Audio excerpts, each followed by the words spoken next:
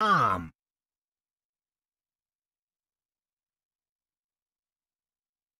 Hey, what's up, everybody? I'm David Yakir. And I'm Susan Keller-Horn, and once again, I forgot my name. And you're listening to Yak About Today, where you never know where the show will go. So sit back and watch us, or get up, put your headphones on, go for a run, and listen to what we yak about today.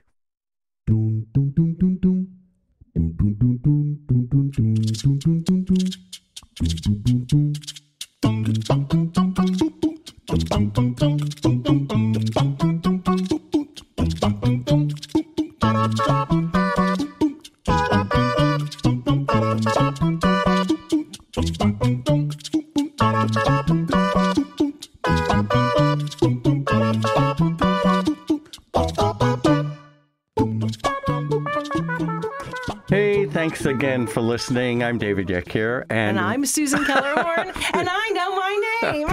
And this time we got it right. Anyway, we're here to talk about the film festival, of course.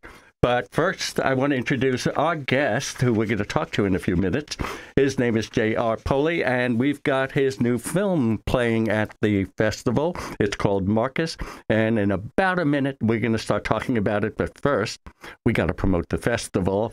Yes, we do. Anyway, we do have all the films on our website. That's vbfilmfest.org. If you go, you can click on one of those boxes and it'll tell you where to go, and you can watch all the trailers for all the films we have. And soon, and maybe we'll talk about it a little, we'll put up the events. We intend to have, let's see if I can do this, Susan. So we're going to have a very special dinner. It used to be called a vintner dinner. Now it's called Parle Mer, and it's an evening by the sea. It's going to be at Grand Harbor on June 8th. June 8th, and it's going to be at the Beach Club, the Grand Harbor Beach Club. That's right. And that'll be our real kickoff, our launch of the 2022 Film Festival. So we're hoping you'll go on our site. That's vbfilmfest.org. and buy your tickets. And by the way, there's some great deals going on now. We have 15% off if you buy tickets for two. That's from a Mother's Day special. So, you know, and that 15% off is for the Cinema Select Pass and the VIP Premiere Pass. That's right. Those are the two passes that sale's for. So we're hoping that you'll go there now before the sale ends. But we're keeping the sale going. We're extending it all the way to the 15th. So if you're listening or you're watching now, go online, get your tickets. But if you're listening to this on the radio, it'll play on the 14th and 15th. Am I right, Jesse? Yeah. All right, That's 14th right. and 15th. Yep. So pick up your tickets and some of the other events. So there's the Thursday night opening night party. We're going to have a Treasure Coast theme, That's might be a little bit of piratey kind of a thing. And That's right. I think we've used one of our films that we have that is in the Vero Visions category that is featuring. It's called The Queen's Jewels. So yeah, we it's were a little thinking adventure. We were thinking actually of naming the opening night party the Queen's Jewels. So, you know, I'm looking forward to it. I think everybody's looking forward to it. I think on Friday, for the filmmakers and the VIP ticket holders and special guests, we are going to have a special little get-together where everybody can mingle. It'll take place at noon on Friday. And on Friday evening, we have a tasting. Right? And I've been talking with the wine vendor in Charlotte, and things are really moving along. But if you have something that you would like Vero to taste, please call us, contact us at VB. Well, what's our email address? It's info@vbfilmfest.org. And send us information or contact David or me. Most people know us. And we will be glad to include you in our tasting. Yeah, and we have a great party coming on Saturday night. So we've got a film called Worst to First. And for those people in New York, they'll know this storyline. We had a DJ who started down in Florida. His name is Scott Shannon, and he was hired by some rinky-dink station up in New York that was in the swamps of New Jersey. Hey, I take offense at that. I'm from those swamps of New Jersey. Well, I think you live on higher ground. But anyway, what he did that was so phenomenal was he took the last place nothing station all the way to #1 in 78 days. And this is the story of how he did it and all the stars of the 80s that he influenced and how they came back to support him. It's a great documentary. And as a result, we've decided to throw a party right after the film. It's an 80s-based party. It'll be a dance party. And we think that's going to be a lot of fun. Jill says that we're supposed to wear our best 80s tracksuit. I threw mine away a long time ago. So I don't know what I'm wearing, but it won't be a tracksuit. Yeah, I'm going to wear sort of one of those matching top and bottom, but I'm going to wear a headband like, they used to wear to the gym back then, when they would do, what exercises did they do? Oh, jazzercise. Jazzercise. And I might have to go all neon if I can find anything neon. All right. We should get to our guest, because otherwise we could talk the whole half show. This is true. The show about. So our guest is J.R. Poli, and he has become a friend. We showed his short film Marcus in 2018, and this is the film that he has produced as a result of that short film. So hi, J.R. How are you? Hey, J.R. Hey, what's going on? How you guys doing? Thanks for having me. Oh, thank you. Anyway, JR, so please tell us a little bit about Marcus. Tell us about the film. Yeah, Marcus follows a man who's dealing with mental illness, depression, to be more specific, and it's how basically it affects his day-to-day life, his relationship with his family, his relationship with his job, his relationship with his friends. And it's something that a lot more people than we still think are dealing with it.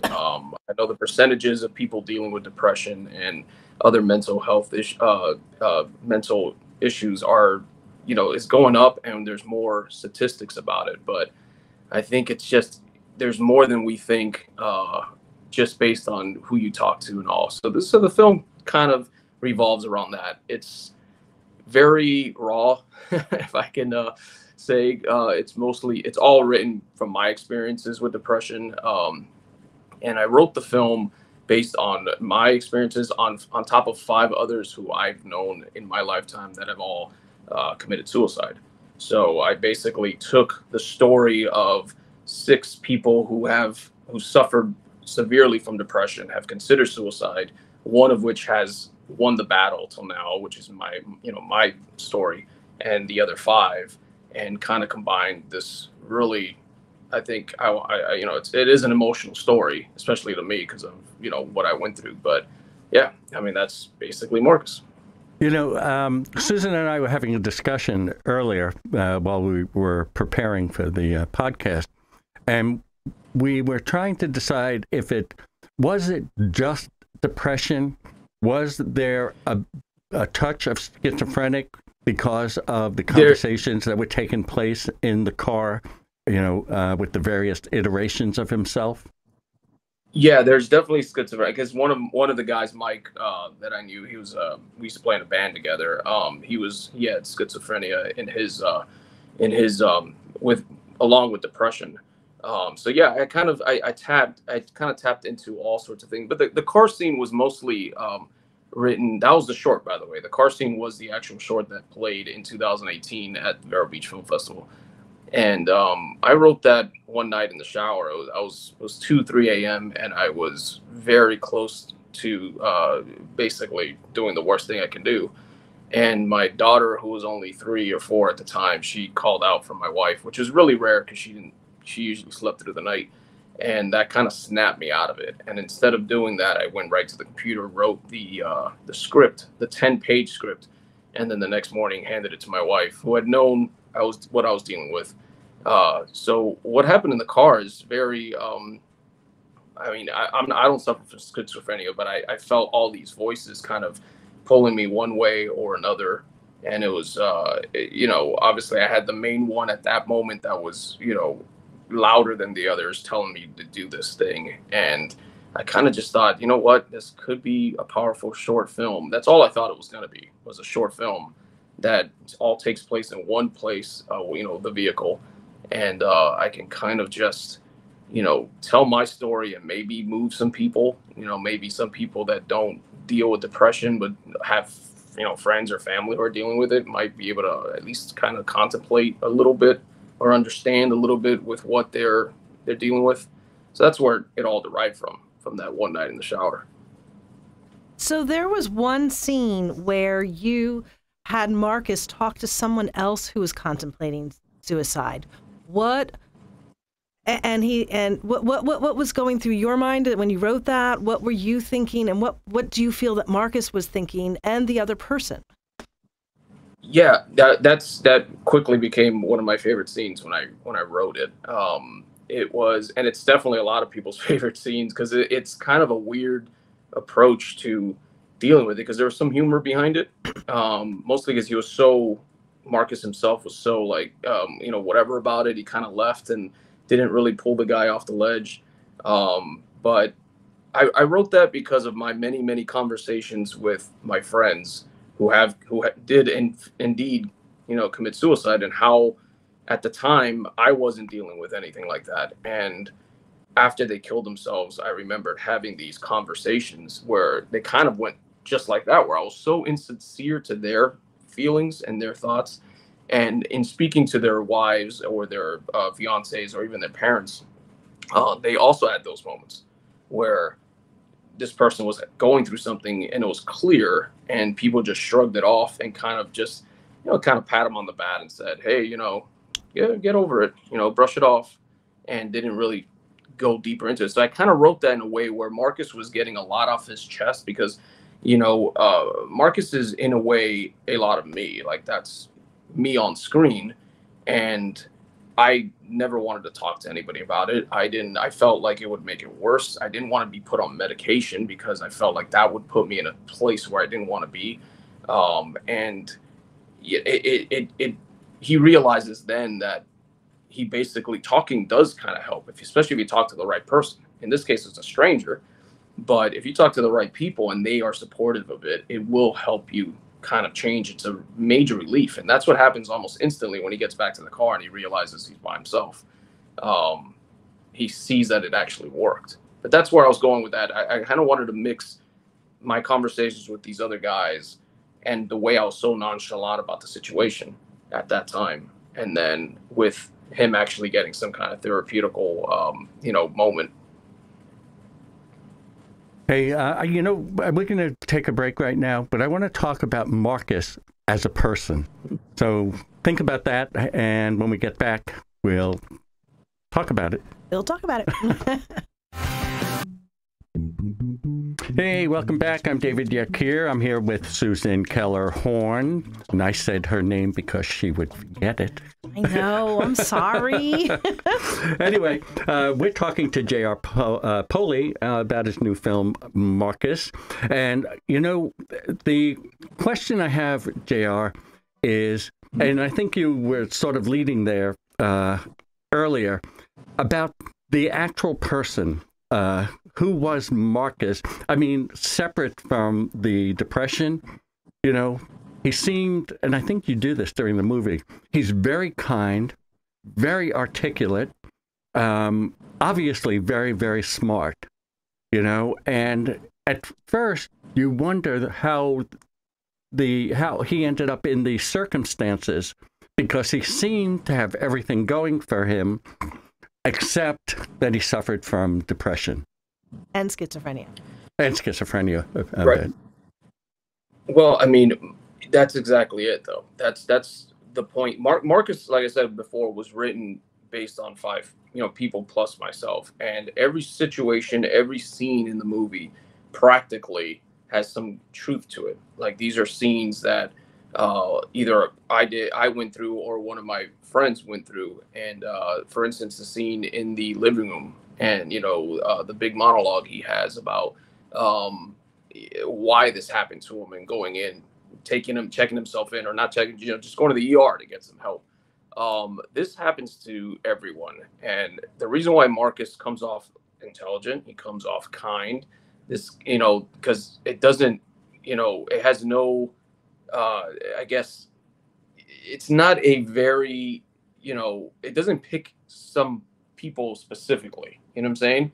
It Right, doesn't. right. It doesn't judge anyone. It basically will attack this mental health. Any mental health, issues will attack basically anybody. It doesn't matter, how successful you are, or how intelligent you are, or how, let's say how poor you are. I mean, it doesn't really matter. And that was a big reason why I went that way, because he is kind. He obviously is caring. He loved his family, and his daughter obviously loved him, and his friends seemed to love him until this specific moment where he was hit with this, and the realization, at least, because he had it for a while before that, but when he was hit with the realization of what he was going through and the feelings he was having, that's when kind of his life started falling apart.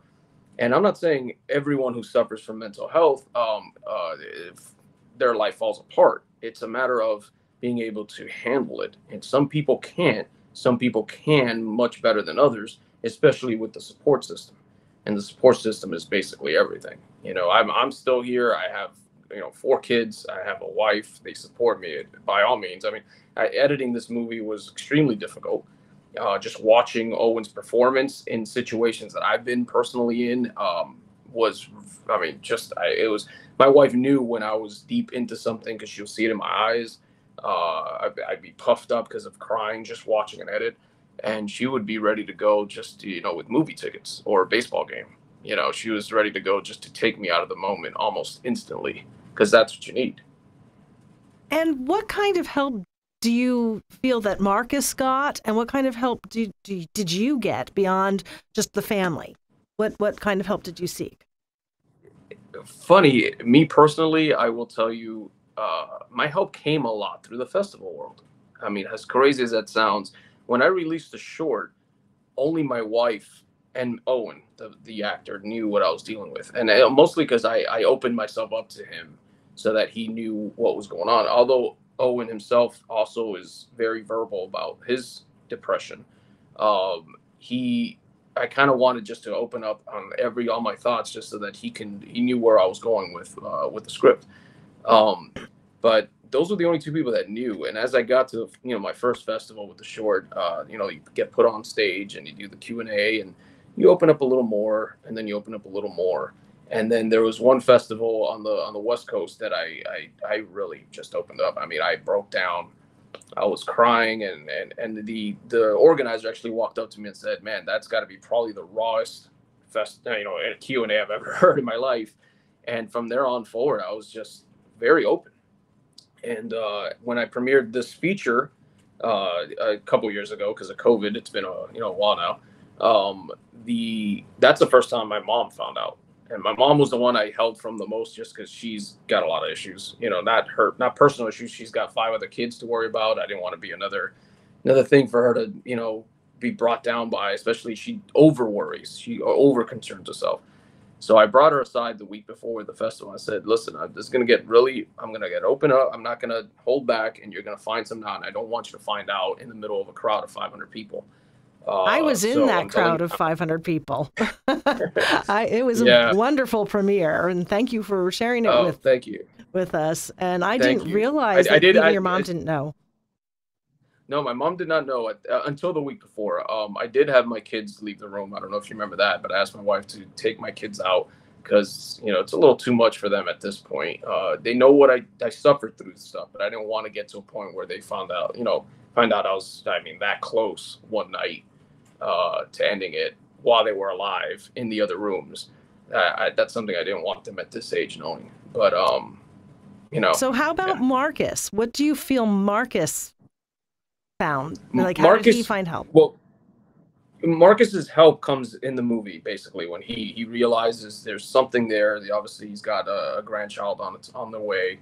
It's kind of snaps him out of certain things, and he decides to make amends with his daughter. who he hasn't seen for many, many years. And that kind of sets him on the right path. There's obviously still obstacles, like, things in his past, from friendships to, his ex-wife to even his daughter, who really wants nothing to do with him right now. So there's those obstacles in there, but he realizes that by distracting himself, which is something I always say when it comes to mental health. I mean, everyone uses the words distraction as a negative thing, but distraction is actually the most positive word you can, when it comes to mental health. The more you're distracted, the less you're thinking about what's going on in the back of your head. So once he starts distracting himself, he's no longer just sweeping a floor, this massive bank where his thoughts are just constantly in his mind. He's got his daughter in front of him, then he's got a granddaughter, and that's basically the help he gets. I didn't want to go too far into the, him seeking medical, just because not a lot of people can do that. Right. Not a lot of people can afford it. Not a lot of people have the insurance for it. Speaking of insurance, I premiered this movie in other countries, and I had to explain for about an hour, like, Wow. why that happens in this country, because nobody understood the insurance part. They were like, wait a minute, why didn't he just go get help? We're going to have to continue this conversation when we show the film, and I know you can't be at the festival. We will have Owen there, and we will. We're working on having a Zoom Q&A for you. So thank you so much for sharing your film and your journey and your story.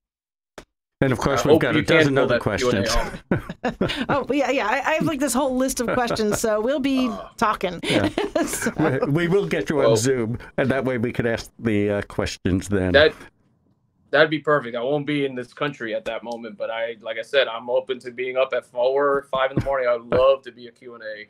Awesome. Well, thank you. Thank you very much. Thanks so much, JR.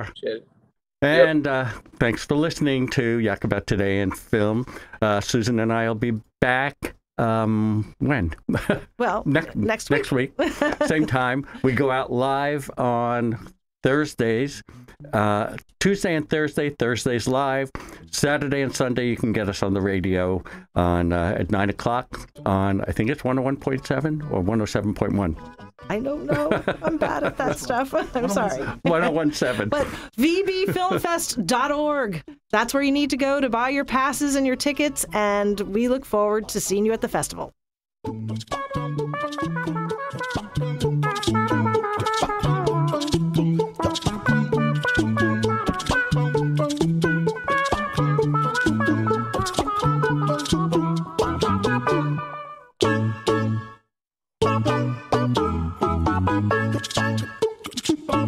Bye.